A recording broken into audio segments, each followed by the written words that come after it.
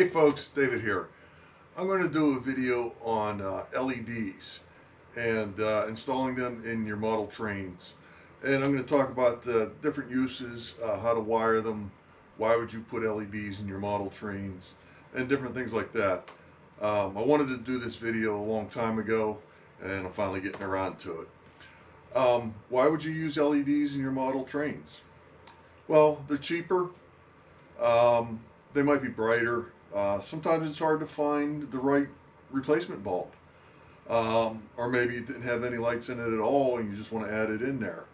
You can also put them in your cabooses, your rolling stock, things like that.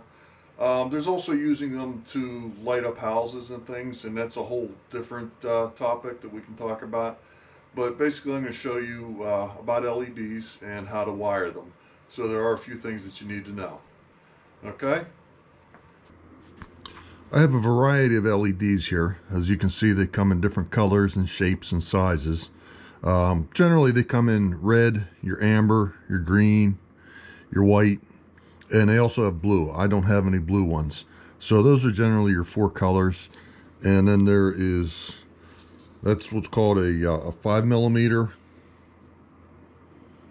And then the red one is a 3mm. So those are your kind of standard ones there. And you can see this guy here is flat. So that's a little bit different.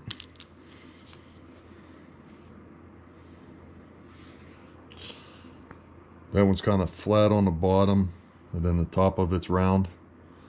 So those are kind of used for electronics equipment, you know, front panel type indicators, that kind of thing. So those are your different sizes. I mean, generally for your locomotives and stuff, you're going to use white ones. But you might use, you know, you might want to put a colored LED in your train. That's fine too. You can do that.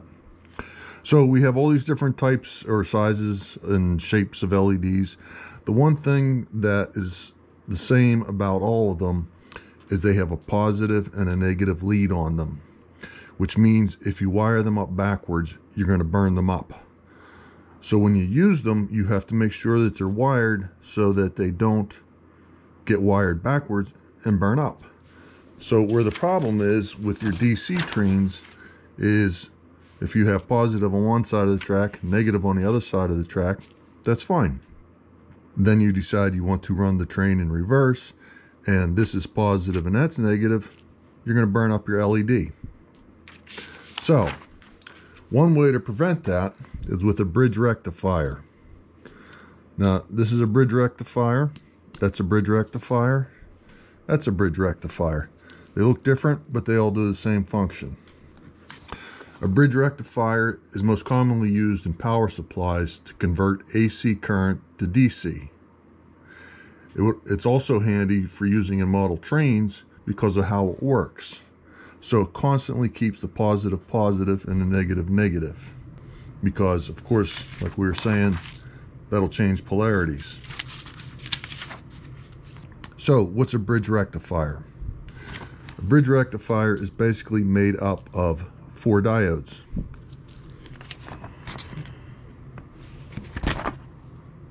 And you can see that's a diode, and it's got a white line on one end.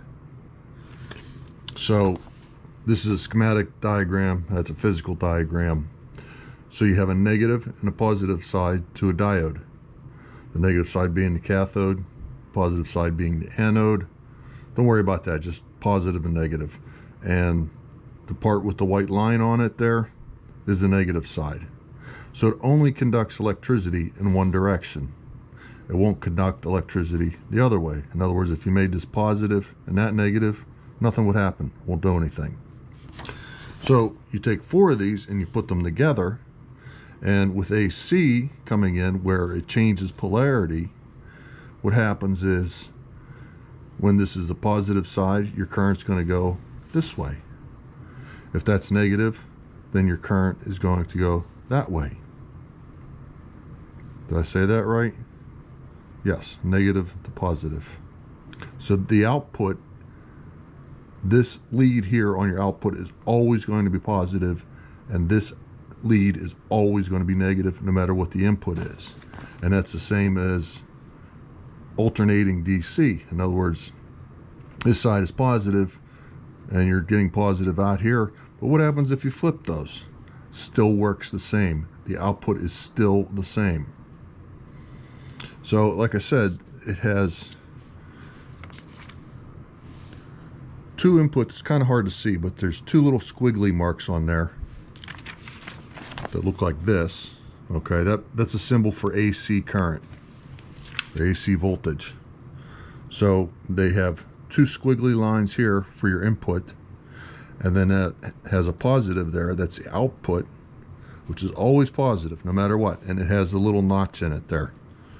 And then this side is always negative. So no matter whether this input's positive or negative, this output is always positive, and that is always negative. Okay, and you see the same thing on here. That would always be positive, and that's always negative.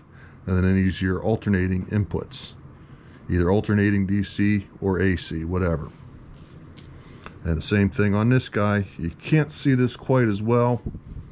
In other words, right here and right here are the little squiggly lines, and up top is a positive sign, so which means that these two leads here are your inputs. That can be either AC or alternating DC, and that's your positive output, and that is always, always, always positive. Okay, so that's how you would do that. So like I was explaining, you have a positive and a negative. So you just simply put your LED, the positive lead here on your positive lead of your bridge rectifier, doink, and that's all you have to do, except for one thing. You have to put a resistor in here, or else you're going to burn up your LED. If you're using more than the rated voltage. In other words, LEDs are generally 1.5 volts to, like, say 3.5 volts is what they're rated at, depending on what you have. So if you're using a 12 volt power supply, that's way too much, and you're going to burn up your LED. So you have to put a resistor in there. So how much resistance do you need to put in there? Well, I already did this, but I'm going to do it again. Oh, here we go. I already did this formula here. So there's something called Ohm's law. Resistance equals the voltage divided by the current. And it is also the same as the voltage equals the resistance times the current. So I is current, R is resistance, E is voltage. Okay, either way you cook it. Okay, so let's say we're going to have a 12 volt power supply, and we're going to have a LED that's rated at 1.5 volts. Okay, so what we need to do is take your 12 volt power supply minus the 1.5 and then divide that by the current. Oh, one thing that I missed. Generally, LEDs use about 20 milliamps. So 20 milliamps is the same as 0.02 amps. That's how much current they draw. So what you would do is 0.02 here to find the resistance that you need for your LED.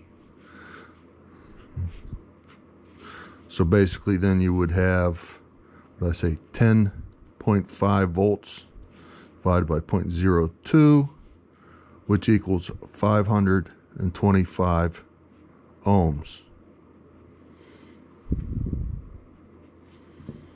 So that's a resistor there. I'm not going to get into the resistor color code, but so these are resistors. So you would need about 525 ohms. So you don't have to be exactly at that, and you'll see the differences in color when you use different resistances. In other words, the color of the light bulb will kind of change, or the LED will change. But basically, if you do 500 to 1,000, actually you can use like 300 ohms. So we're just going to say, from experience, 300 to 1,000 ohms for your resistor will work, okay? Ohms. Doink. Okay. So that's how you come up with resistance on that. Bridge rectifiers are basically made up of 4 diodes.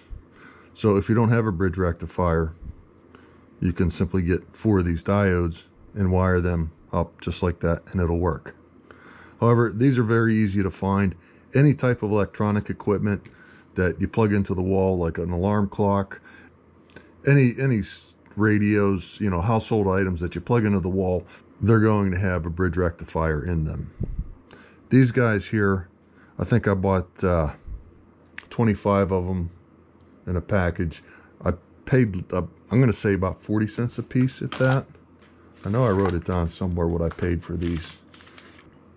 So, in the end, if you want to use an LED in your DC train, wire it up, you know, put your positive on your positive and negative on your negative.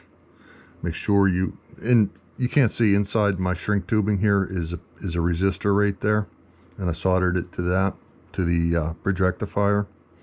And then your inputs here, it doesn't matter which one's positive or negative, so I use something like white or yellow, so I know that that's my input, and they're both the same, so it doesn't matter.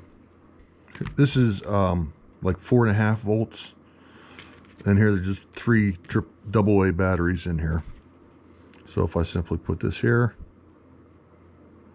put that there, turn that on, boom, there's your LED.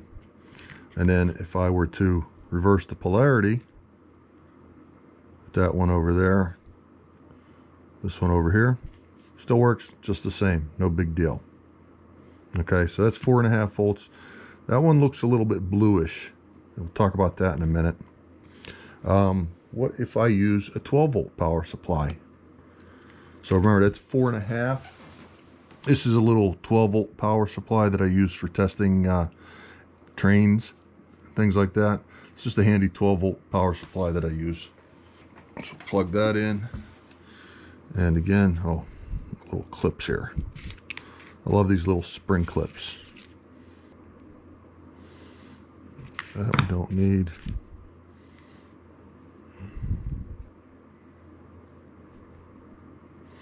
So this side is negative, that side's positive.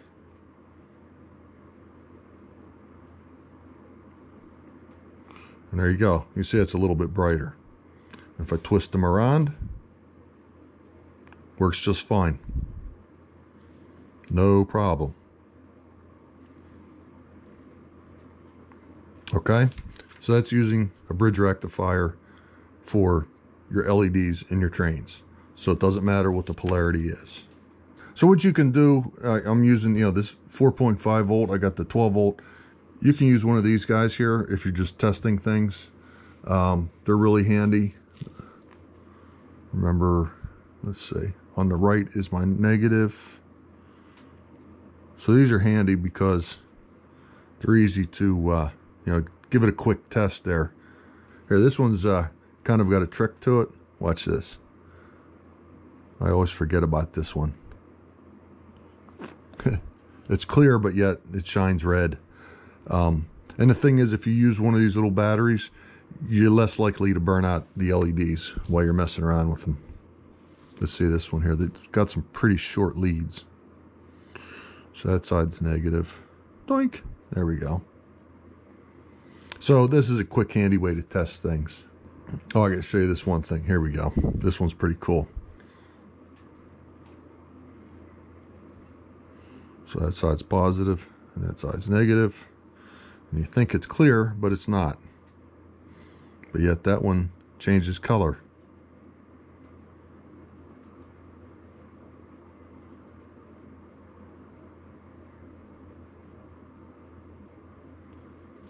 So I wanted to make another one of these Searchlight cars and put one of those in it for Christmas. So you've probably seen my Searchlight car here. And basically, instead of using track power, I put 3 of these little batteries in here. Now, so that equals 4.5 volts. So you don't really need a resistor in there. So there's no resistor in it. It's not using track power, just towers off of these 3 guys like that. Like, always wanted to make one of these because the other ones use track power and it slows the train down. That's why I like this. So I'm going to make another one of these and put that color changing LED in there.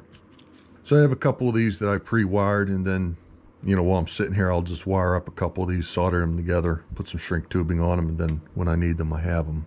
Now there is something a little bit different here that we're going to talk about. And these 2 guys in particular, I have a whole package of, I think I bought 100 of them. These are from Eva Model, and what's different about these is these can be used with AC without the bridge rectifier. In other words, if you run Lionel O-scale or something, and you're using regular LEDs, you would want to use the bridge rectifier, or you can use these guys. If you're using these for DC, you still have to make sure that you have the polarity correct, or you're going to burn it up. But basically, if you're going to use these in your Lionel or your O-gauge stuff that uses AC, you put a 1K ohm resistor, because that's usually running at about 18 volts or closer to 18 volts. So you can use a 1000 ohm resistor, and then you could put that in your Lionel just like that, and you don't need the bridge rectifier. Now, one thing that happens is, or one thing that could happen is just using this off of AC as your train goes around, and if you have gaps in your track, or, you know, it's a dirty track, it'll still flicker a little bit.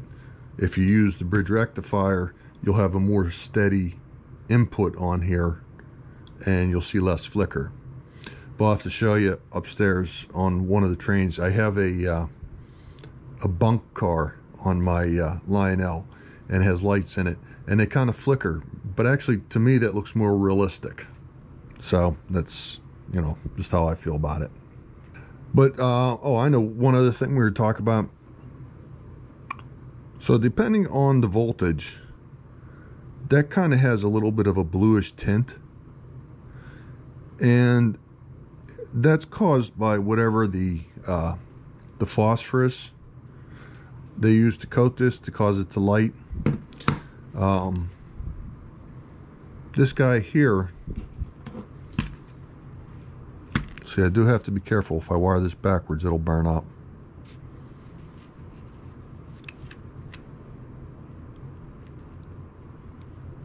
There we go. So if you look at this one, that's a little bit more yellowish, which is kind of a nicer color. So it depends. You have to experiment with the voltages and different types of LEDs. So this one here is one that's rated for AC, and or you can use it with DC if you wire it correctly. But you can see that one's a little bit yellower, and then the other one's kind of more bluish. And I have to research that a little bit more as far as what different colors and types there are. Yeah, here's a diagram of physically wiring it, basically. Where's this here? So that's basically showing this. So you have your 2 alternating inputs, and then your positive and negative, which is basically what the top of that looks like. And also, like one of these guys here, that's how that looks like. It's your resistor. Okay? So you're using 300 to 1000 ohms, depending on your power supply and your brightness. And you want to make sure that you wire it with the positive lead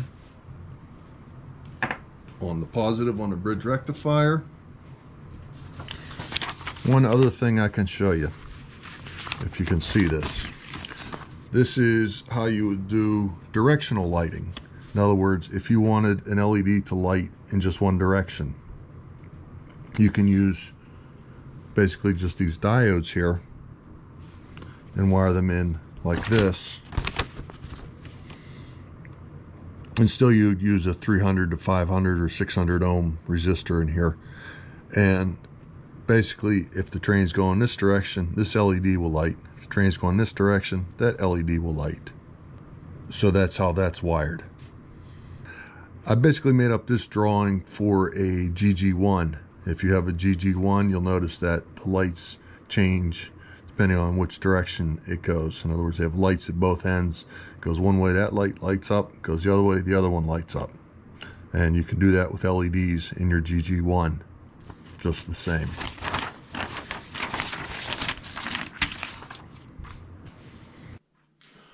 Here are a couple different engines that I put LED lights in. And this is a Tyco, that's a Tyco, and this is an American Flyer. So I'll show you what they look like, and we check them out.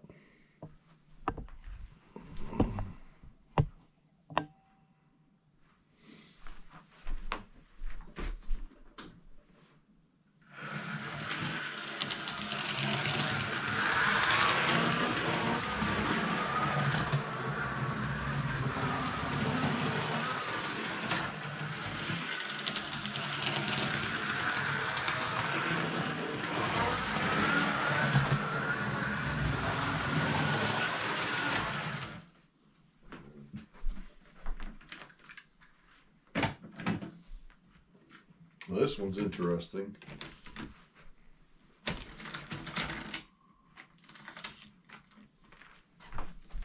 Yeah, because I don't even have power on here. I mean, there's got to be just enough power for that to light. As a matter of fact,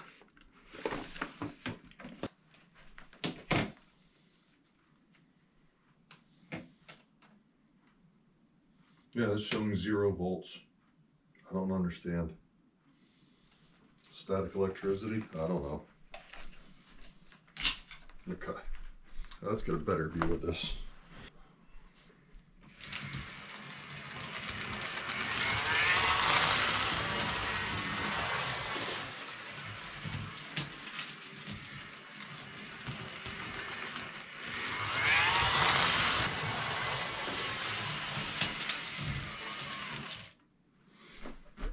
Okay, so that is the American Flyer. Here's the GG1. This GG1 here, I put the directional lighting in it. But basically 2 diodes in there so that it, you know, only one light turns on depending on which direction it goes.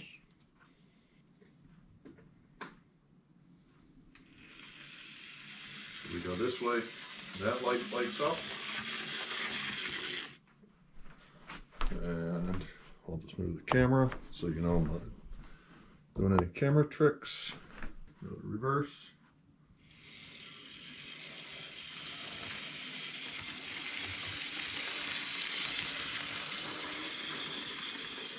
We'll do that again. Should you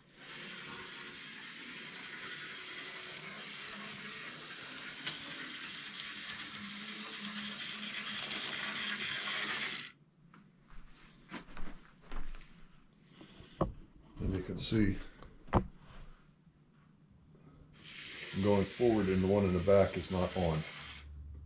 Put it reverse and that one turns on.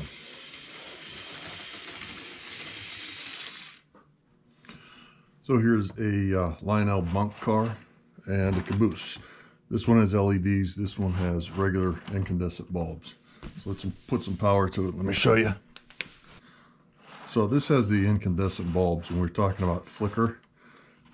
And you know what? That kind of doesn't bother me because cars used to actually flicker like that as they were on the track. So I don't know if I'm going to do anything with that or not.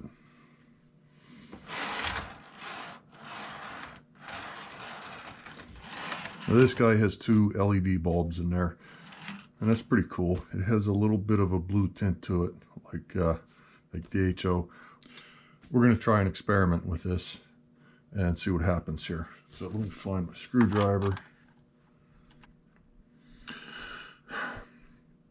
Okay, so I made this little circuit board just to make it easier, and I 3D printed these little LED sockets, and the resistor here is just screwdrivered in, has little contacts in there, so in case I want to change the value.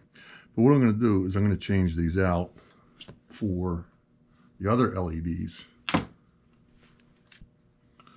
have these Eva model LEDs. Now I did not put a resistor in line with these, but there's already one on the board. So I'm just going to wire them in here and see how they look.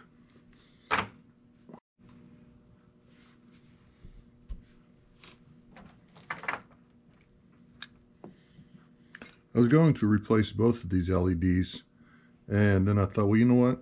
I'm going to put one of this is an AC LED, okay? But since I'm using the bridge rectifier, it's actually DC, and you actually have to make sure that you have the positive. You have to make sure that you have the positive connected to the positive. And this is the one that was in there. I'm just leaving it there so we can see the difference on these.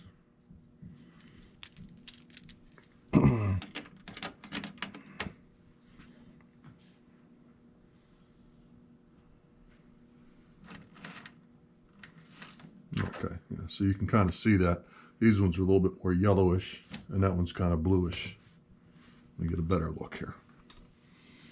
See if we can hold that in place. There we go. I just put pieces of double sticky tape in here. Well, that guy's pretty bright. Let's see what it looks like with the cover on it.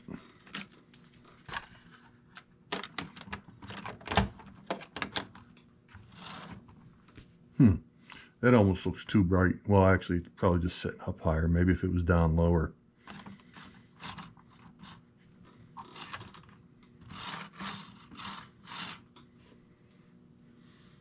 So anyhow, that's what that looks like.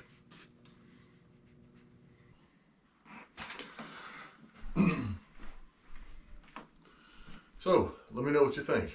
Did you learn anything? Does it look like something you might try? Have you ever put LEDs in a train? Are you going to? If you have any questions, comments, let me know. I'd like to hear from you. All right. Thank you for watching.